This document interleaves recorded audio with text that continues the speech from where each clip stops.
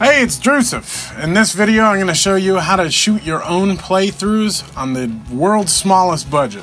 First, you want to get yourself a tripod, a metal L bracket from a hardware store, a 1/4-20 wing nut, some rubber bands, a phone, any kind of lamp with a warm temperature bulb, any kind of lamp with a cool temperature bulb, another lamp with a warm temperature bulb, and a cool temperature LED work light. Keep your cools on the left and the warms on the right. Pull your tripod head off, fit the mounting screw through the hole in the L bracket and tighten the 1/4-20 wing nut. Put it all back on the tripod and then just use some rubber bands in an X formation to hold your phone to the tripod. Yes, it's simple as that.